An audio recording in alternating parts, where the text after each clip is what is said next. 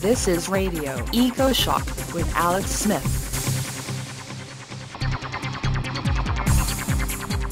Did you know the forests across the top of the world are being clear-cut on a massive scale? Will that affect your weather or water supply? For years, environment groups and the logging industry have been meeting trying to preserve at least part of Canada's giant boreal forest. As far as I can tell, not a single acre or hectare has been protected by any law. The green group Canopy has had enough. They quit the talks and went back to campaigning. We have the executive director and founder of Canopy on the line. Nicole Rycroft, welcome to Radio Ecoshock. Thanks, Alex. It's great to be here. Before we dive in, for our worldwide audience, please tell us where the boreal forest is and why we should care what happens there. Absolutely. The boreal forest actually is kind of like the green halo around the top of the planet. The area of forest that we've been really focused on is the section of the boreal forest that is across the north of Canada and into Alaska.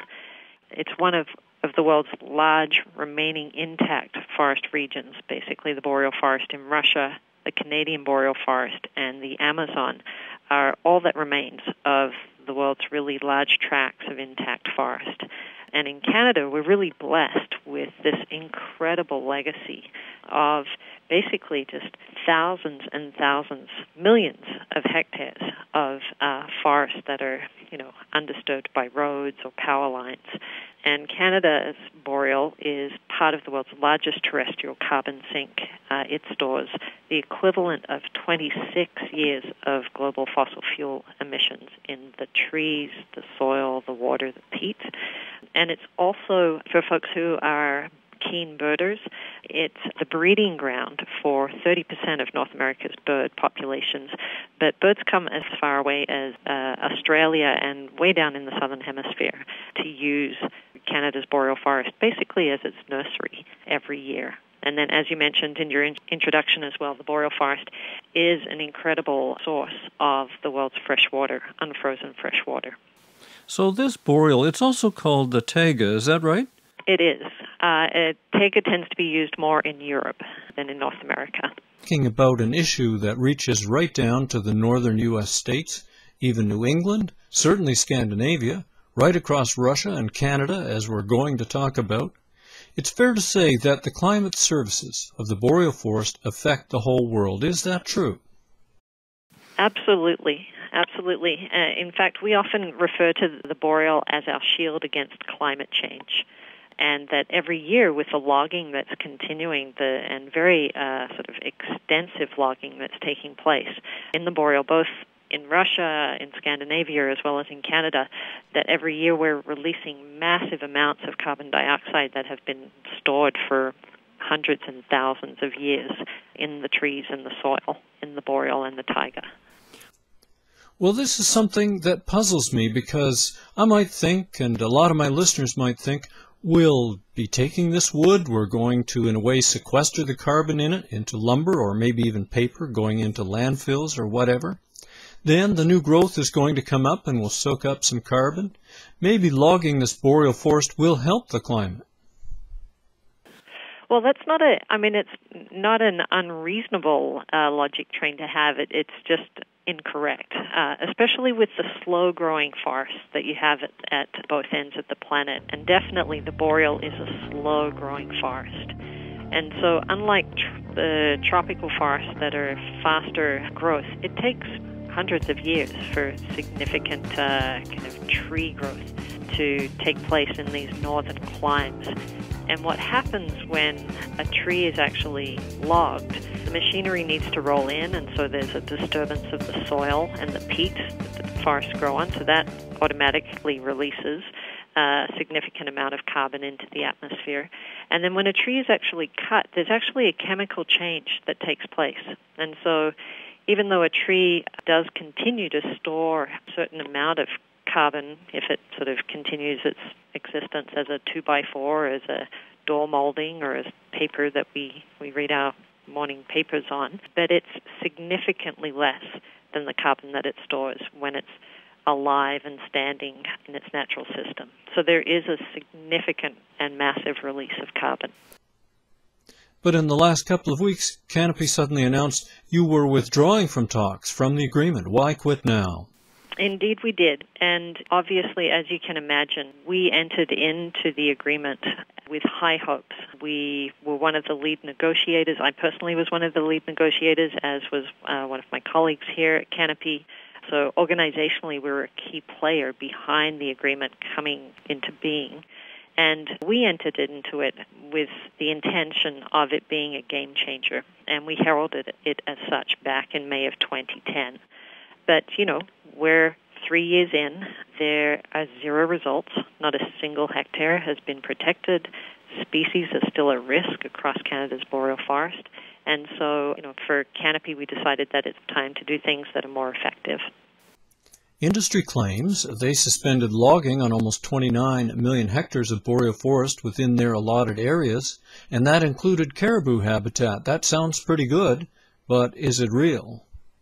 When we started the agreement and the negotiations that led up to the agreement being publicly launched, there were two, not tokens because they were actually significant, but there were two concessions of goodwill on both sides, just to kind of show that we were actually really serious in moving forward.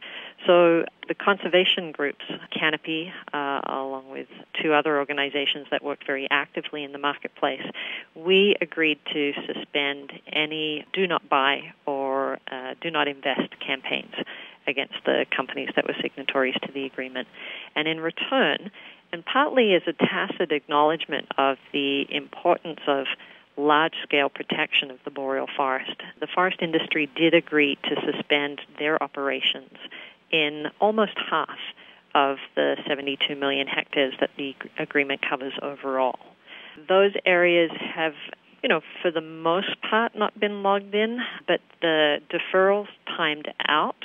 There was a time limit of 2 years on the deferrals, at which point we thought that we were going to actually have, because of the way that the agreement had been structured, we thought that there was going to be significant protected areas established, that we were going to have a lot of caribou action plans in place, and that at that point it would actually make sense to open up where the deferral, where logging was and wasn't allowed, given that we were going to have a lot of areas, additional areas, and potentially new areas that were permanently being protected and being put into long-term deferrals. And so at that juncture, at a 2-year mark, it would make sense to kind of step back, have a look, and then sort of redecide on how to extend the scope of that do not log area. Unfortunately, at the 2-year mark, we didn't have any hectares protected on the ground, and we didn't have any caribou action plans that had been formally enacted by government, and the industry still decided that, the original areas that they said that they wouldn't log in were no longer viable for them to stay out of, and so they just chose another 28 million hectares. I'm sure some of it overlaps, but we're not exactly sure where that is or how ecologically valuable it is at this stage. Nicole, I'm wondering, like big magazines like Newsweek and newspapers like the Christian Science Monitor stopped using paper? They went online with Kindle and other electronic readers. That's the big trend. What will Canopy do? And what will the paper industry do if the conventional markets for paper dry up in the electronic age? Well, I can speak on Canopy's behalf. We definitely have seen in the last 5 to 10 years a dramatic shift to online consumption of information, be it the advent of Kindles to folks just kind of browsing on their laptops the daily newspaper. So in North America, we have seen a significant reduction in some grades of paper consumption, like newsprint. Overall, there's been a slight reduction in the amount of paper that's consumed, although home printers have definitely increased the amount of printing and writing grade paper that's used here. But what we're seeing globally is that there actually hasn't been that much of a reduction in paper consumption, and in fact, overall the trend is that it's still continuing to increase. And what we're also seeing, and as you noted, there have been some significant titles that have shifted across, like Christian Science Monitor, to electronic formats. But what we're seeing is that as paper mills have closed across Canada and the U.S., that mills are being retrofitted to produce other products. So the pressure on our old-growth forests, both here in Canada as well as around the world, is not diminishing. In fact, it's increasing, even though paper consumption may be sort of on the drop in some regions. And we can chew these forests up and turn them into clothing. Is that right? We can turn them into clothing. We can turn them into what's known as biofuels. So they're often being either fed straight into a furnace or made into small pellets and sent to Europe and other markets for folks to put into their wood-burning stoves. They're also, any food product that you eat that has cellulose, there's a good chance that that's coming from a forest. And it's also starting to be used increasingly in electronics. So there seems to be no shortage of places that these fragile and really vibrant ecosystems can actually end up in. It's so strange to think about this. We're talking mainly about the far north where there aren't a lot of people. The landscape can be a little bit forbidding, and so can the climate, and yet we're going to draw from that and sort of feed it into the whole social industrial machine. Absolutely. I mean, it just doesn't make sense to me that in 2013 we're still using 1,400-year-old trees, or in the case of the boreal, probably 300 or 400-year-old trees, to print Jackie Collins novels or to put into Haagen-Dazs ice cream. There is something that's really kind of illogical about that we haven't been able to work out other options that are more ecologically sustainable. And we haven't talked enough about those who live in the boreal. We've just learned from Alan Savory that wild herds have a huge role in capturing carbon back into the soil. How are the caribou herds doing, and what needs to happen to keep them alive and healthy? So woodland caribou are threatened and endangered across their entire range across Canada, and that's because they're a very shy animal. They're very sensitive to any disruption of their range or their habitat, and so any kind of mapping of historical caribou range basically shows that as people and as land clearing has taken place and forest fragmentation has taken place, the caribou have moved further and further north. And so this really is a species, the woodland caribou are a species that are on the brink. They need big open spaces that don't have roads in them and that haven't been fragmented.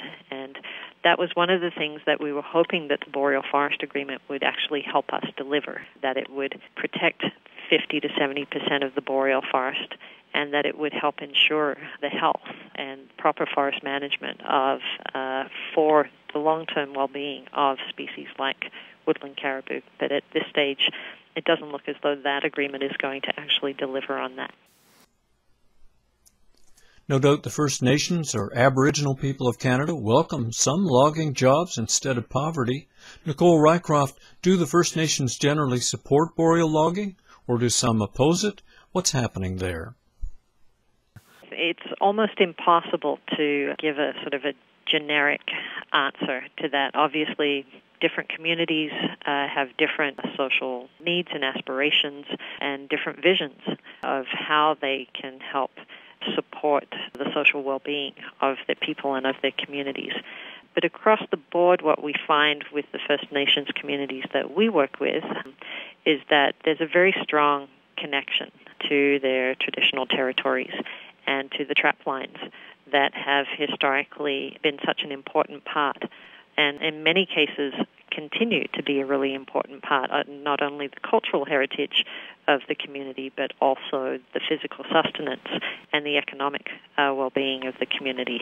And so across the board, I haven't met any First Nations leaders or community members who have been happy about large-scale industrial development and destruction of their lands. Okay, well now, we did see a fairly successful agreement for the Great Bear Rainforest in British Columbia. It's still a bit disputed. We'll see how that goes. But you know, Greenpeace has withdrawn from the Boreal Agreement as well, Greenpeace Canada. If it fails, how will that cool the whole idea of negotiating directly with polluters and resource companies instead of the public activism environmentalists are known for? What are your thoughts on that, Nicole? Well, I think it is an issue of making sure that we don't throw the baby out with the bathwater. That Canopy has also been involved in the Great Bear Rainforest Agreement, as has Greenpeace. It isn't complete yet, but it is definitely further down the track than the results to date have shown in the Boreal. 50% of the Great Bear Rainforest is either under formal protection or a level of conservation. And hopefully they are tracking towards delivering that last 20% of conservation that all parties have agreed to historically. So when that happens, which will hopefully be by September of this year, that will mean that 70% of the old-growth forests of the Great Bear Rainforest are being conserved. And there's obviously been some innovative work and economic diversification work done with local communities, and First Nations government are in an equal decision-making sort of relationship with the provincial government. That's definitely a model that Canopy has actively been involved in, thinks that there is a lot of value in, and actually tried to sort of seed across into the Boreal Forest Agreement. But, sometimes big ideas don't pan out quite the way that you envision them or that you hope that they will. And so that's when you need to, you do all that you can to try and course correct. And if you can't course correct, then there's no point in continuing to lend your time and your energy as well as your reputational capital to a talk and log process. What's up for Canopy now, and what are your top priorities? So we will be redirecting our energy to ensure that we can deliver conservation results that are proportional to the scale of the environmental problems that we're grappling with globally. So we'll be reinvigorating our collaborative work with the 700-plus customers of the forest industry that we work with, and we'll be looking to develop new strategic alliances with logging companies who are actually really committed to producing meaningful results on the ground. And when we do produce meaningful results on the ground, so large-scale protection and action plans for species health, then we'll make sure that those results are rewarded and recognized in the marketplace. I've heard about an area in Quebec. Is it the Broadback? Can you tell us about that? Sure. The Broadback Valley is one of the boreal gems, and there is broad stakeholder support for an area that's, let's see if I've got the numbers right, 3.2 million acres, which is about 13,000 square kilometers of this beautiful, very carbon-rich boreal forest valley to be protected.